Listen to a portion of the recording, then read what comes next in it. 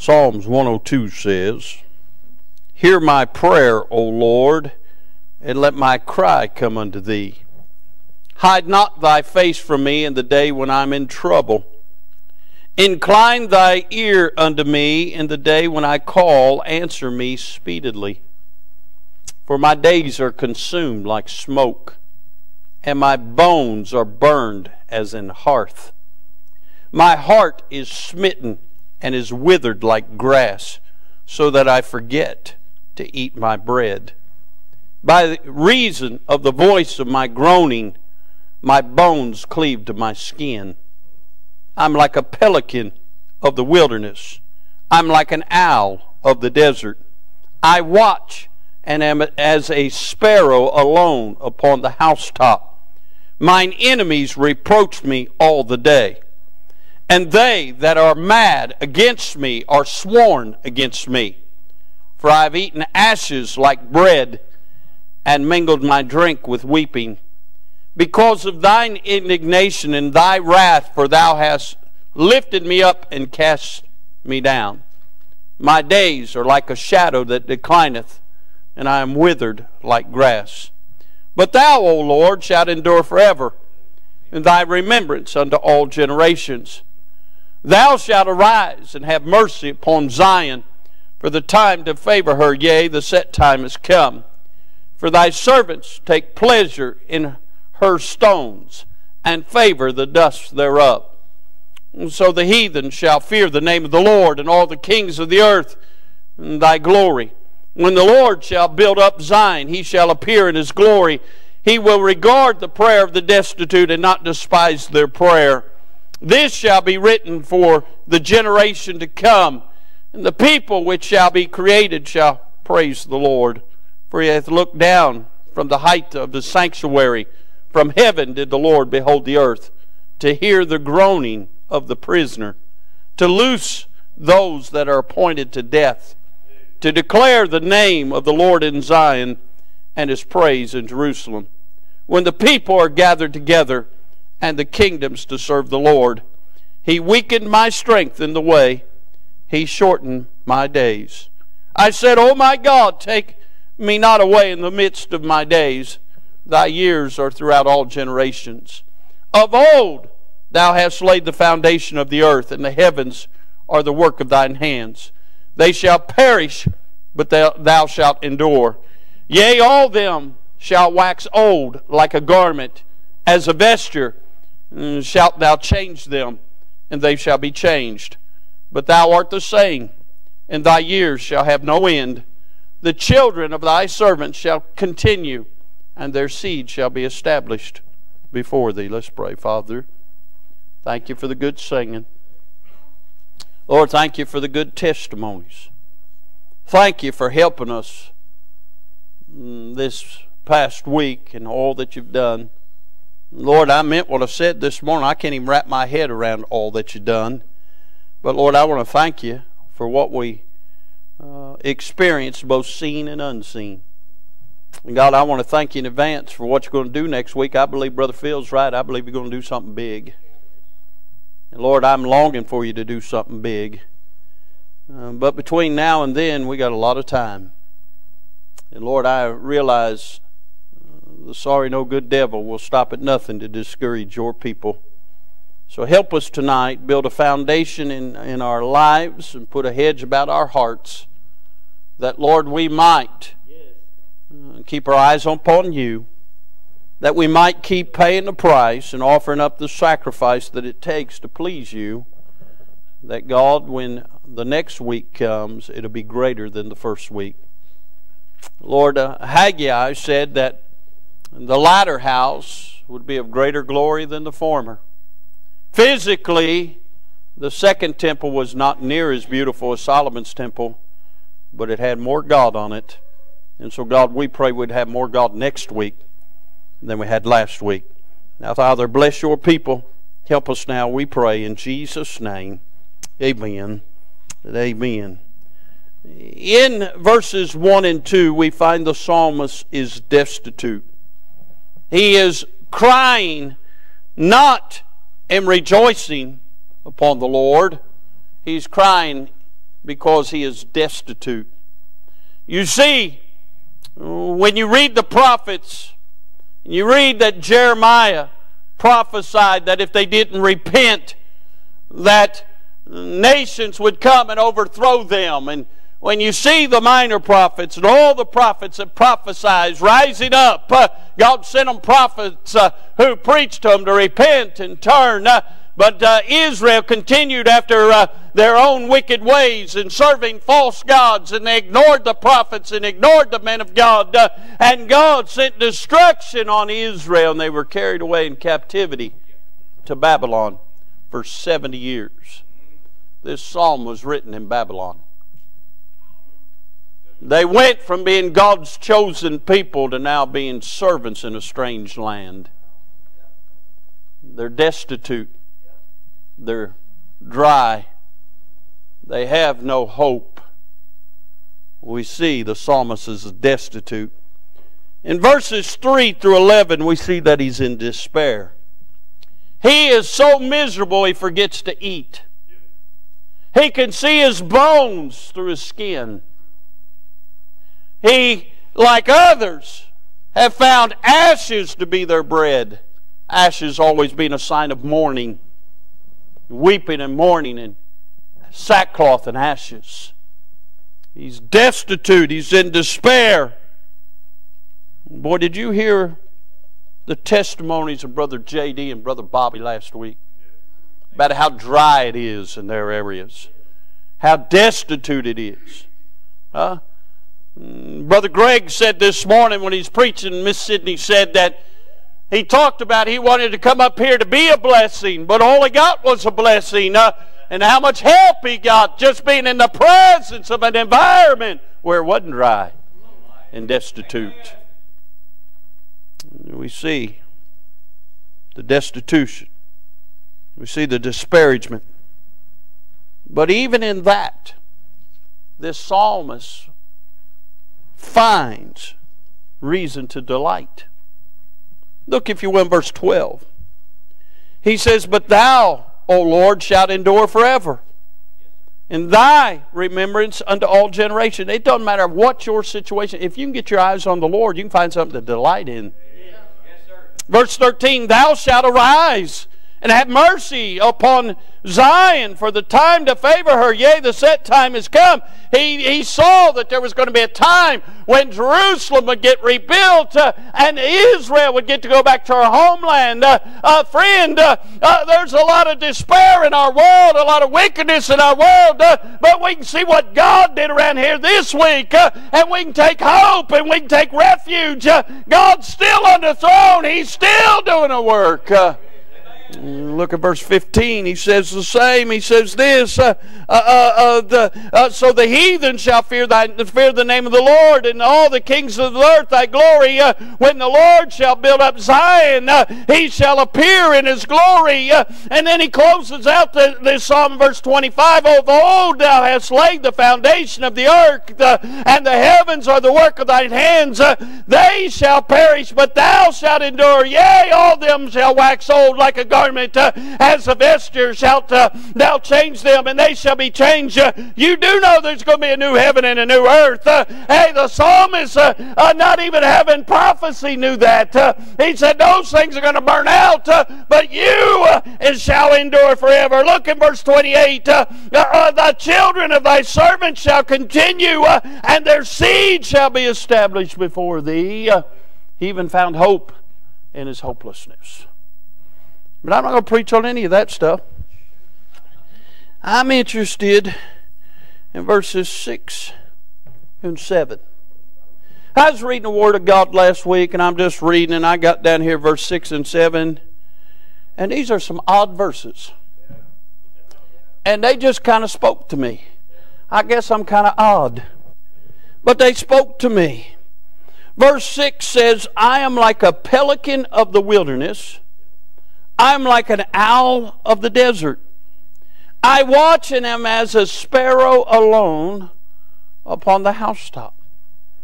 When I read that pelican of the wilderness. Now, I'm not the smartest guy in the world. Don't say amen to that, Aubrey, but I'm not the smartest guy in the world. I've seen a lot of pelicans. You're probably going to see some later this week. I've seen a lot of pelicans. They're an odd-looking bird. But if you've ever been around the ocean or seashore, you'll see some. Or if you've ever watched Wild Kingdom, you might see some. It's really, it doesn't even look like it's flying. It looks like it's floating. That bird just you'd hardly ever see it flap its wings. It's just very graceful, and it'll float over the sea, and all of a sudden, man, it'll make a nosedive for the sea. It'll go down, swallow up a fish in that big beak of his, and then it gets this thing like me, an extra chin underneath it that holds the fish, and then it swallows it up and goes on down the road. But can I say, pelicans are made for the seashore. Amen. But the Bible said a pelican of the wilderness. A pelican can't dive into the dirt in the wilderness and get a fish. Right. That's odd. And then it talks about an owl of the desert. Now, I wasn't raised in the desert like you, Grandma. I'm not saying you're prickly or nothing, but, I wasn't raised there. But I see owls in the wilderness. I'll see owls in the forest. I'll see owls in a barn. But I don't know that owls are made to be sustained in the environment of a desert. It's just kind of odd. And then we see the sparrow on the housetop. Sparrows are supposed to be in trees, not the housetop. So I saw this, and I just want to preach for just a little bit on a bird out of place. You do know in your King James Bible, many times believers are referred to as eagles. And you do know eagles have special traits. Do you know that an eagle will not eat a carcass? It always eats fresh meat. Can I say God's people are not to be feasting after the dead things of the world? We're to come and sit under the table of God and eat of the freshness of God's hand. You do realize that eagles are majestic when they soar. And can I say there's nothing more glorious in this world than when somebody gets born again and they really start living. Are you hearing me? And they just have something about them that they just become the envy of everybody else. Can I say eagles have an extra set of eyelids. You see, when a predator gets on an eagle, like a falcon, and tries to take down an eagle, hey, that eagle knows all it has to do is head straight for the sun. And when it's headed straight for the sun, that extra eyelid comes down, and the brightness of the sun is shielded. And the prey, when following the eagle, can't find the eagle because of the sun. And you and I, as God's youngins, when the hounds of hell get on our tail, all we got to do is head for the sun.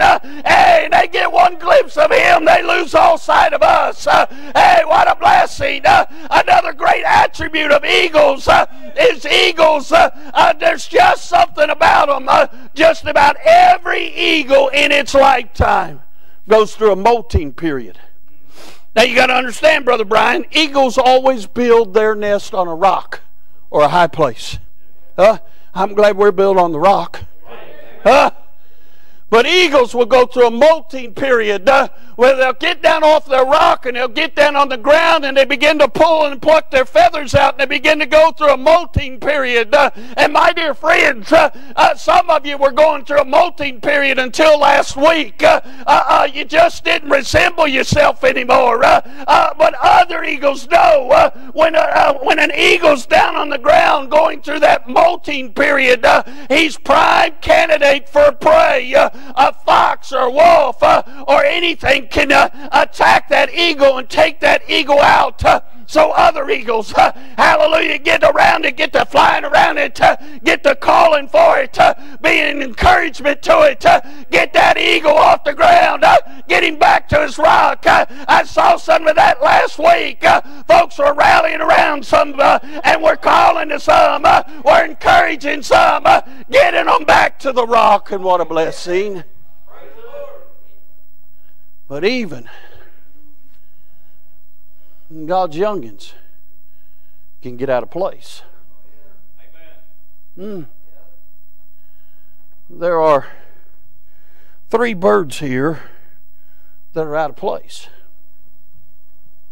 And I promise you in the next week, the devil's going to try and knock you out of place.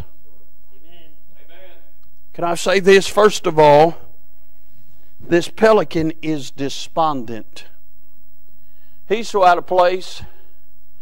He's out there in the wilderness. He isn't going to find any fish in the wilderness. He is despondent. He is so far from being a pelican, he don't even know what he is anymore. Can I say, if you're not careful, the devil will turn you all around, turn you upside down, tear you inside out. He'll get you doubting everything there is to God. Amen. And if you're not careful, you'll get to look around seeing everybody else getting a hold of God, and you'll get despondent. I promise you, the devil will get you doubting whether or not you're saved. The devil will get you doubting whether or not God's real. The devil will get you doubting whether or not God hears your prayers. Do you know what the word pelican means in the ancient Hebrew language? It means bitter. And a pelican in the wilderness is bitter. You know what the devil tried to do to some of you this week? Try to make you bitter. He'll get you upset. You say, oh, God answered their prayers. Their kids got saved. Their grandkids got saved. How come mine didn't? That's the kind of thoughts the devil put in your head. Brother Thad, it's the devil tries to make you feel that you're worthless. Jesus don't. He gave the best of heaven for you.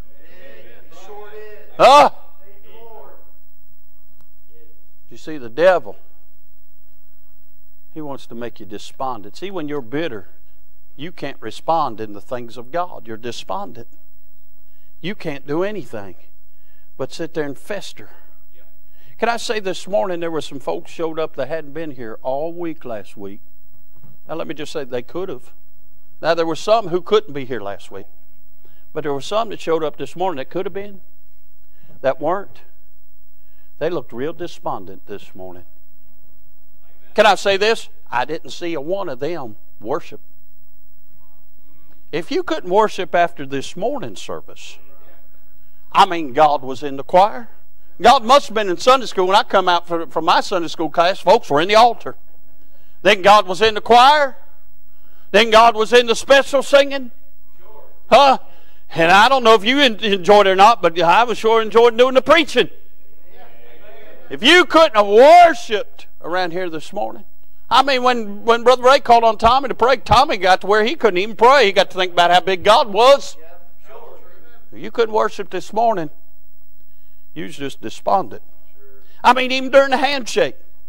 I had people come up, hug my neck, talking about how great God was, what a great week we had. And there was just some sitting here like bullfrogs not having a burp. You know what I'm saying?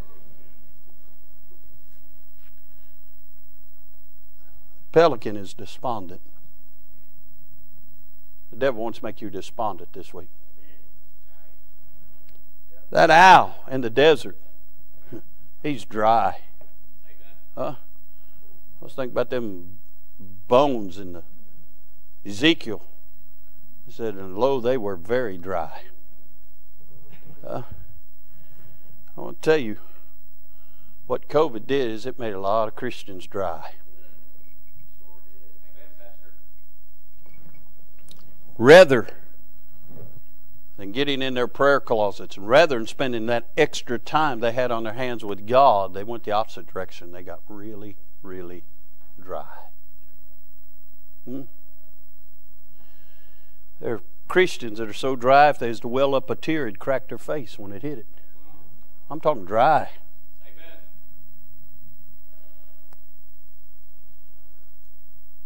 I saw the news last night. I don't watch the news much, but I saw the news last night, and they said in the month of June we've had less than a quarter inch of rain. You walk on the ground, the grass cracks under your feet. Just crackles. I didn't even mow my grass this week. So why? It's too dry. You kill it. There's Christians that way. It's so dry because they've had no moisture. The water we talked about last week, they hadn't been in it. They're dry. Amen. Then we get down to that sparrow. That sparrow's depressed. Look with me in verse number 7. The psalmist says, I watch and am as a sparrow alone upon the housetop. Can I say this sparrow is depressed? First of all, he's searching. He said, I watch.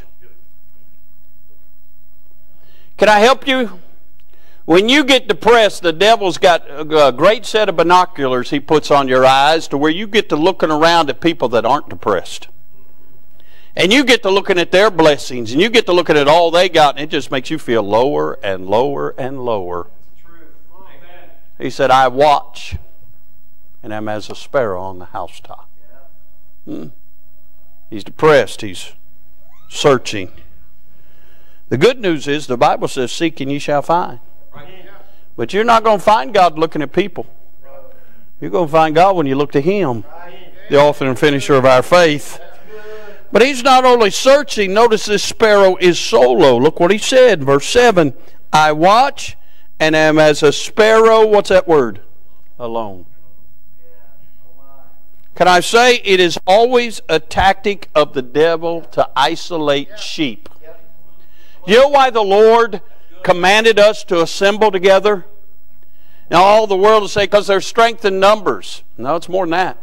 It's because we need one another. Just like Miss Lynn said about the live stream. And yes, you can see God's doing something. And some people can even feel things in a live stream. I can listen to a live recording of somebody singing and folks shouting in the background. And I get a little shout in me too. But there's nothing like being there when the shouting's going on. Are you listening? And there's just something about when we come out from among the world and we assemble together and we start hearing the saints of God testify about the goodness of God. Folks get to singing about how good Jesus is, and all of a sudden the Holy Ghost walks through. It'll help you and sustain you. But when the devil gets a sheep isolated from the flock, he's prime candidate for the wolf. You'll rarely ever find a wolf attack a flock of sheep, but he'll always attack a single sheep. What's the old adage? An idle mind's the devil's workshop. If he can get you alone and start whispering venom in your ear, after a while you'll start believing it. Even Samson got vexed. It took 3 times of Delilah fooling him, saying, hey, the Philistines are upon you, and he jumped up ready to whip them and all that kind of stuff. But listen, he finally got worn down, and he told her the secret of his strength. That sorry, no good devil, he'll just keep coming at you, keep coming at you, keep coming at you, keep putting thoughts in your mind, keep weighing on you, keep wearing you down till he gets you alone.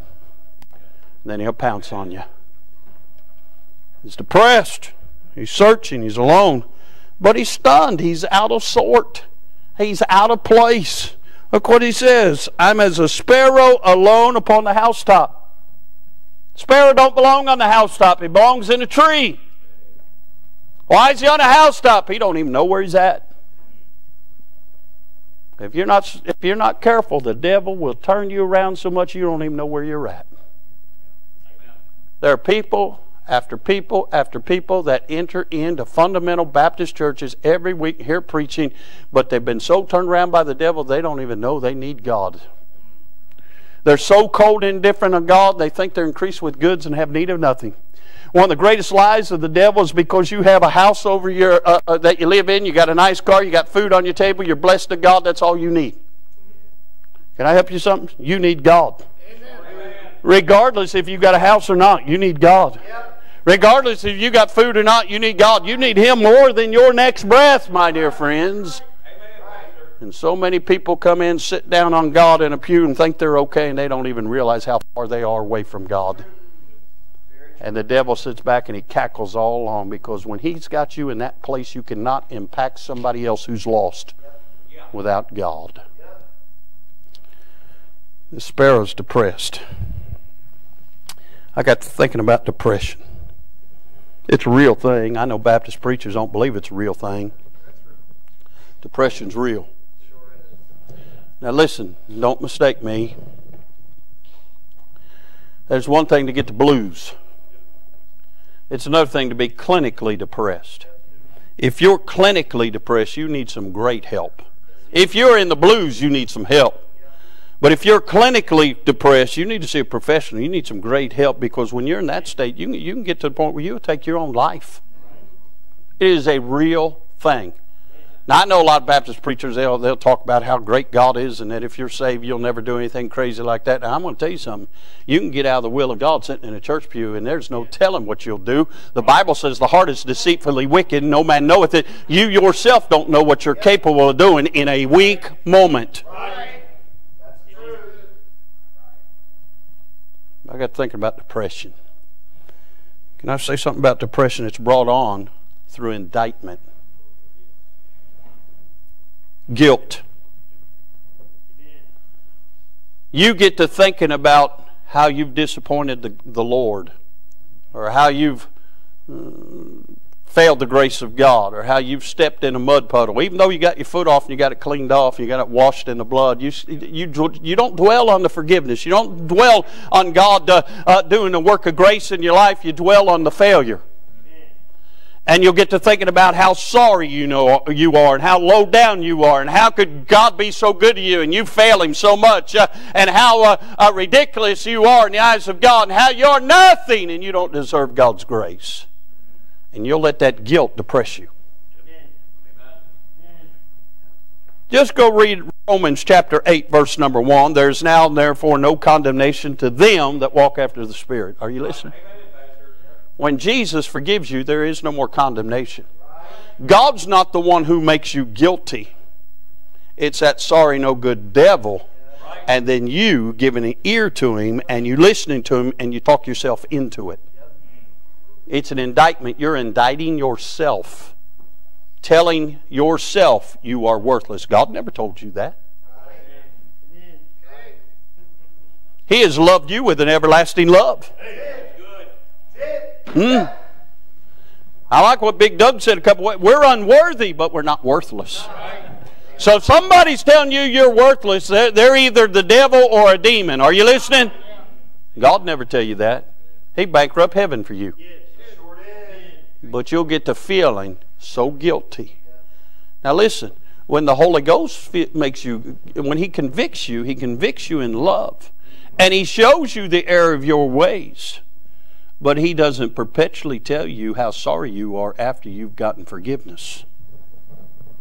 You know what the Holy Ghost does after you get forgiveness? Gives you peace.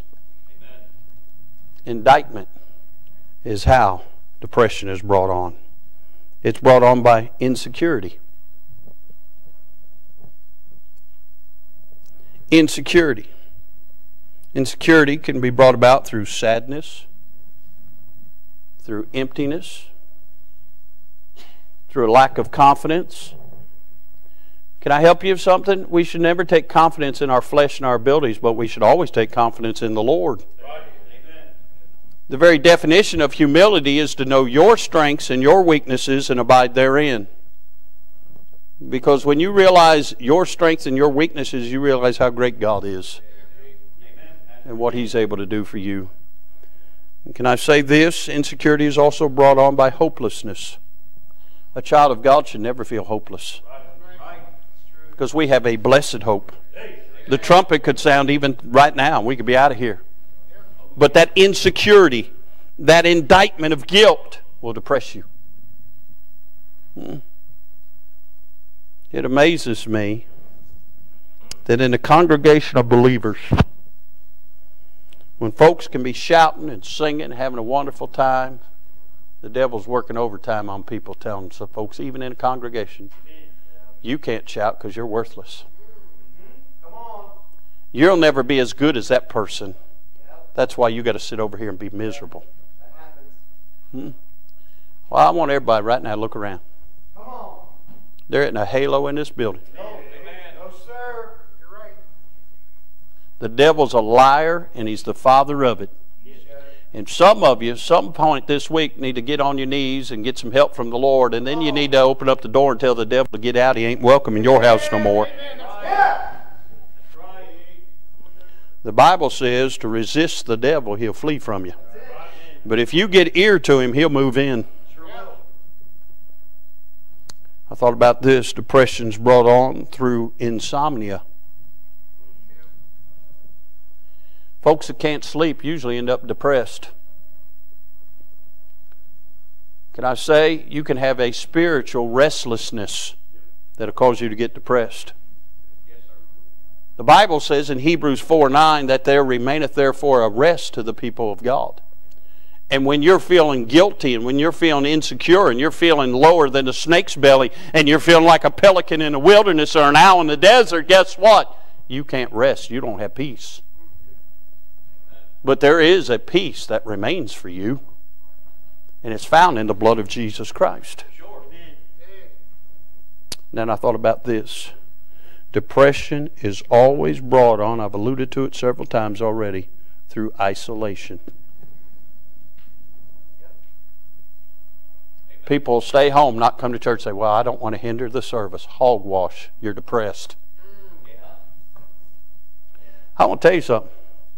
The devil tried all he can last week to fight this thing, and I'm sure he was here every service, but you'd never known, because even the devil couldn't disrupt how good God was last week. And if he couldn't disrupt it, you're not going to hinder it. But see, that's how the devil will tell you, well, I don't want to hinder this service. I got news for you. You ain't that important. The Holy Ghost is going to do what the Holy Ghost wants to do. Now we can grieve him and we can quench him, but when he gets to rolling like a river, like he was in here, there ain't nobody going to stop the river. But see, that's just another tactic of the devil trying to keep you at home. If you got to crawl, I wouldn't miss church. Because what you need is going to be found here. I got to thinking about this sparrow. This sparrow is on the housetop, searching alone. He's depressed. Can I help you with something? A sparrow is a songbird.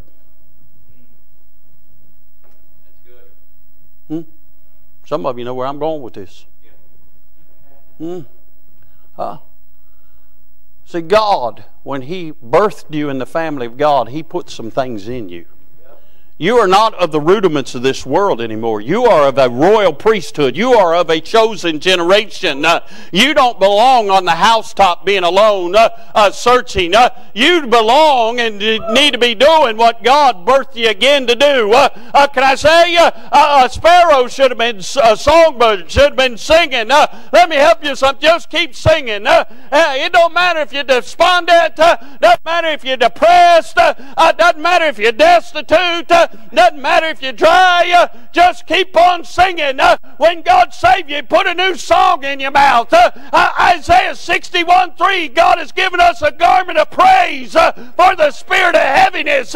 You know what will cause the depression to flee. You know what will cause the dryness to go away. You know what will cause the destitution to turn into fruition. A good song, every now and then a good, oh how I love Jesus. It'll help you. Every now and then He keeps me singing. It'll help you. Every now and then I just look into Him and singing Amazing Grace, how sweet the sound. It'll help you. Get you a good godly song and just sing it. Just sing it. Just keep on singing and the blues will go away. Jesus will get bigger than your problems and you'll find help in time of need. Just keep on singing. Just keep on seeking. He said He was watching. You just got to keep on seeking. Keep seeking the Lord. Seek and you shall find.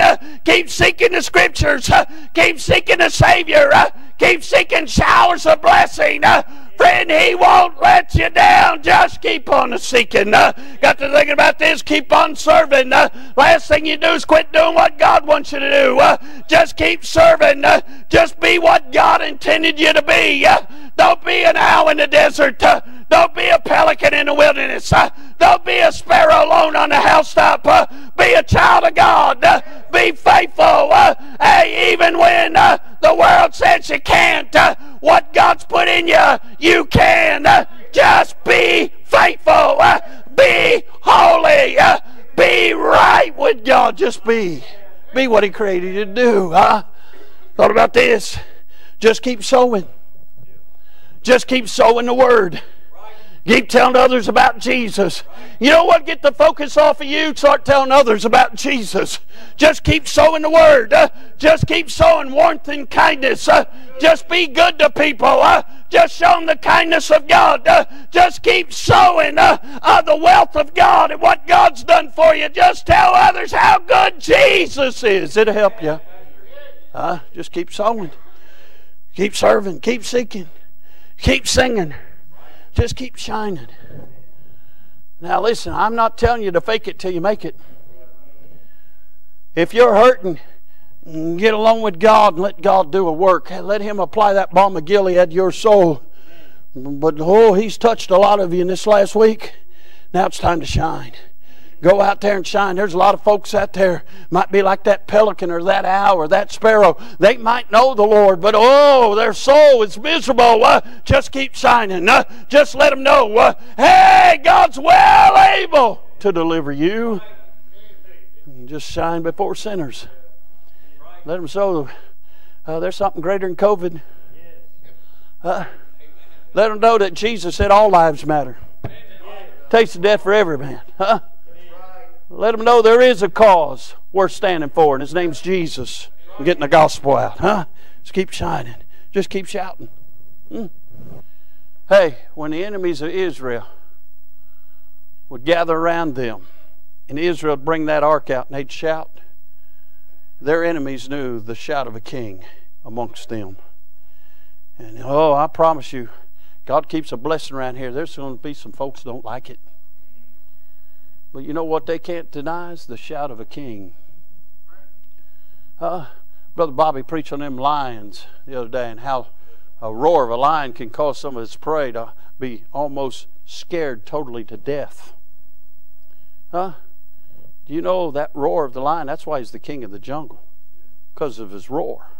And we do know to be sober, be vigilant, because your adversary, the devil, as a roaring lion, seeketh whom he may devour. He's a roaring lion. His bark's a whole lot worse than his bite, by the way.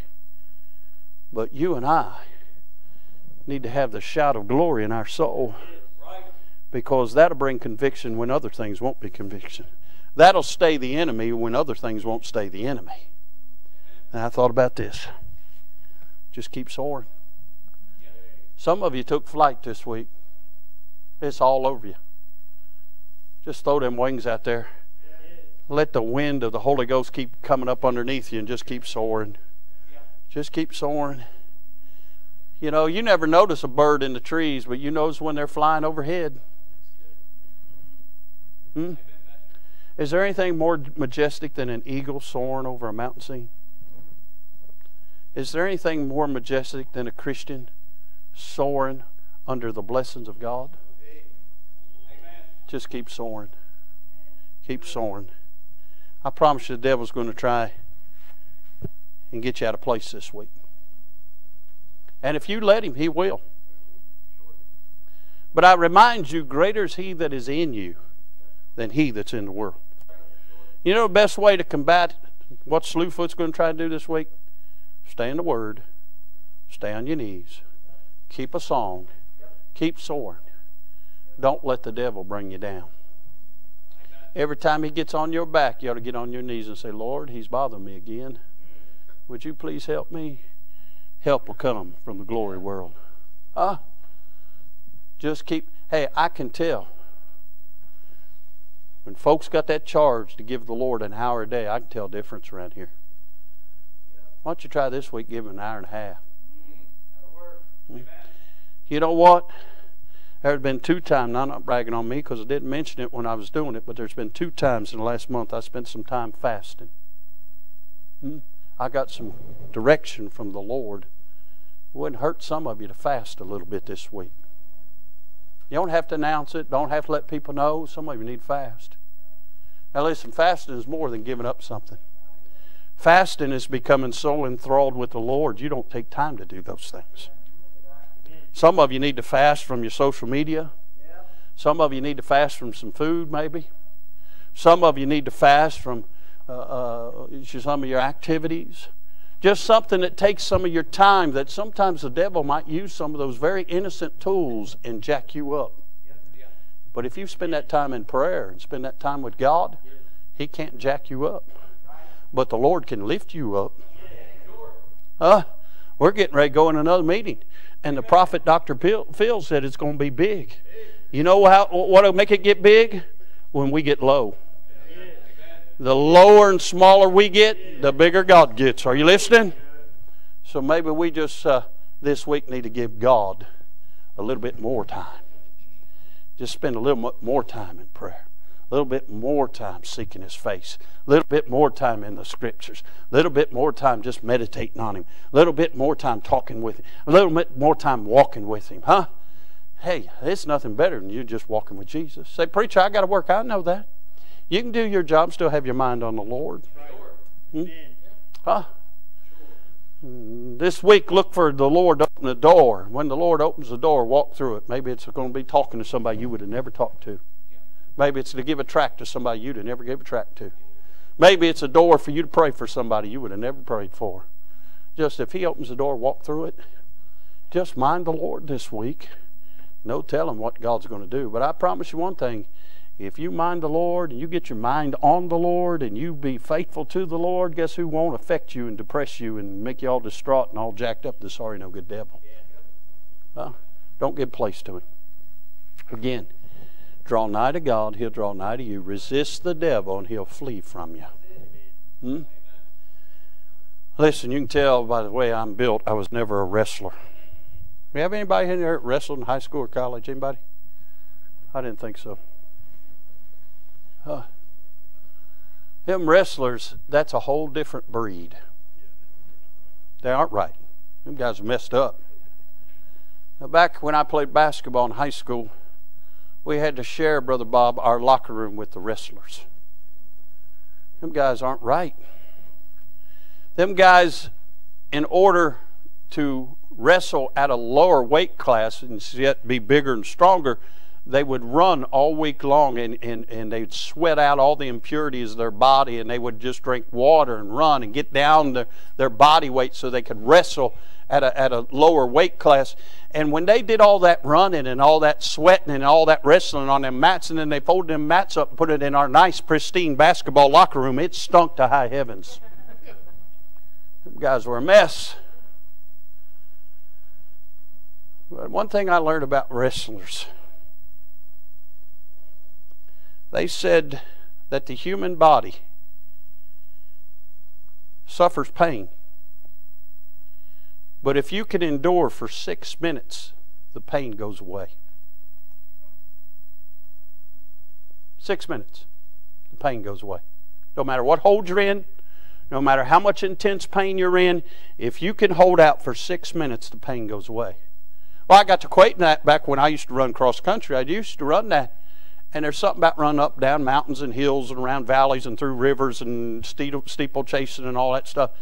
I don't care who you are, at a certain point, you get this pain in your side that you think you're giving birth and you can't because you're a man. But Brother Bob, if you quit running, the pain don't go away. But if you keep running, the pain goes away. If you can break through the wall, the pain goes away.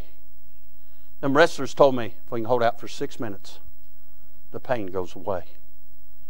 Now I said all that to say this. The devil's going to try and inflict pain on you. But if you just hang in there with Jesus, the pain will go away. Amen. And victory will come. You will overcome. Oh, he'll throw everything he's got at you. Just resist him. There comes a point he'll flee. Because he knows he can't break what's on inside of you. The only one that can suppress really what is inside of you, what God's put in you, is you. And he'll do everything he can to get you to give up. Don't give up. Don't give up. Look up. Look up. I'll look unto the hills from whence cometh my help. Look up, and you'll overcome that sorry, no good devil as well. Maybe tonight you just feel dry. Maybe tonight you just feel out of place. Maybe tonight you've come here and folks got help all week, but you really didn't get help. Maybe tonight you're one of them, you know the devil knows how to get on your back, and you're already fearful that this week he's going to show up. I got good news for you. The altar's open. You can get some help tonight that'll help you not only tonight, but in the days to come. Why don't you look unto the hills of glory, to the Lord Jesus, and get some help tonight. Why do you think Jude said, building yourself up on your most holy faith? So then faith cometh by hearing, hearing by the word of God. Some of you just need to come to Jesus and say, Lord, make the truths that were preached tonight evident in my heart so that when Slewfoot shows up, I'll be able to overcome. Some of you need some help tonight. Maybe some of you still haven't been revived. You need some revival tonight. Maybe some of you need some strength from the glory world. Maybe some of you are in a little state of depression and you need the Lord to deliver you. I've got good news. He is the great physician and He is able to deliver you. Folks are coming. Brother Ray, come get a song of invitation. While they're coming, let's all stand. You mind the Lord? Let's pray. Father, we love you. Lord, we had no idea how you was going to take this message, but Lord, it's a needful message. Help us, Lord, to hide the Word of God in our hearts that we might not sin against Thee. God, put a hedge about our minds this week. Lord, help us to focus on the Lord. Help us, Lord, to yield ourselves even more to Him. God, do a work in our hearts and our lives even this night that will propel us over the tactics of the devil. Paul said we're not ignorant of his devices. We know that he's going to come. We know that he's going to try and disrupt what's going on. But greater is he that is in you than he that is in the world. God, we're leaning on thine understanding. We're trusting in you. Now, Father, help those that are suffering some of these things even tonight. Grant victory to some tonight.